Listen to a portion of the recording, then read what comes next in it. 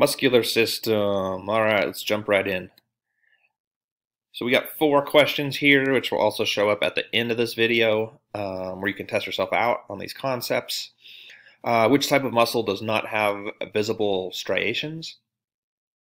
What is the thick filament found in sacromeres? What does it do? What is a well-known demyelinating disorder which prevents electrical impulses along the nerve cell from being transferred effectively? Okay, so that's a long question, but we'll go over that. And messages that are communicated between the brain and the muscular system through electrical signals are called what? So we want to know what that is and a little bit about that thing without giving away the answer. Okay.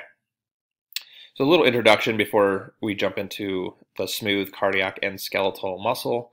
So the functional characteristics of muscle involved in carrying out various functions are contractibility, elasticity, excitability, and extensibility. Okay, muscles only do work when they contract. They do not actively push things further apart. Muscle cells contract and exert a pulling force. Okay, so that could show up. So that's an important concept.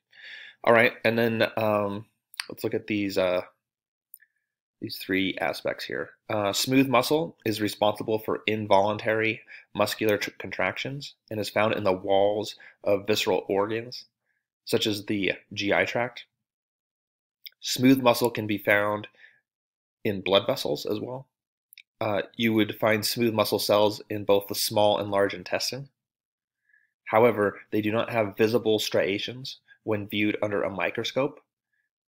This is actually the reason why it's called smooth muscle. So I think we had a striation question, didn't we? What type of muscle does not have visible striations? There we go. Smooth muscle. Cardiac muscle, also involuntary, but occurs in the heart, and only cardiac muscle cells pass electrical signals to each other. And then skeletal muscle cells are the voluntary ones. They are voluntary striated muscle cells that control body movements. And one other quick note here, cartilage is part of the skeletal system, not the muscular system. A lot of times that is an answer choice, which is why I'm throwing it in there. While it might be confusing at first, skeletal muscle is part of the muscular system, as are smooth and cardiac muscle. Okay. So let's go over a bunch of these concepts, quite a bit on this slide, right? So muscle fibers are composed of myofibrils, and multiple muscle fiber bundles form a fascicle. A muscle fascicle is a bundle of muscle fibers. So those are all important concepts. Myofibrils are long filaments that run parallel to each other to form muscle or myofibers. Myofilaments are filaments of myofibrils constructed from proteins. Skeletal muscle is made up of these fascicles, which are bundles of cells surrounded by connective tissue.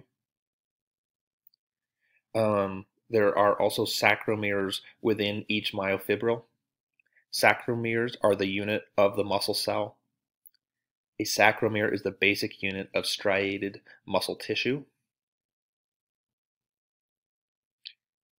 There is both a thick and a thin filament found in sacromeres. The thin filament is actin, and the thick filament is myosin. Actin serves as the anchor point for myosin, which contracts and pulls actin closer together, shortening the sacromere during muscle contraction. So I believe, do we have a question about actin? What is the thick filament found in sacromeres? Right, the thick filament is myosin. The thin filament is actin. Okay, so we want to know those two. And then finally, contraction of a muscle occurs when myosin binds and releases actin. Okay. And then we jump into neural regulation. And so one of the probably like the most important point is action potentials and understanding what those are. So action potentials are messages that are communicated between the brain and the muscular system through electrical signals. And I believe that relates to our last question that we had, right? We had an action potential question. Messages communicated between the brain and the muscular system through electrical signals. There we go. That's an action potential. So these action potentials do travel along the axon. That might be important to know. Myelin helps to increase the speed of the electrical impulse along the nerve cell. Multiple sclerosis, which is a demyelinating disorder, prevents these impulses from being transferred effectively. I believe that was also a question. We'll look at that in a second. A synapse allows a neuron to send a chemical signal to another neuron. A synapse is a space between a terminal branch of a neuron and another neuron.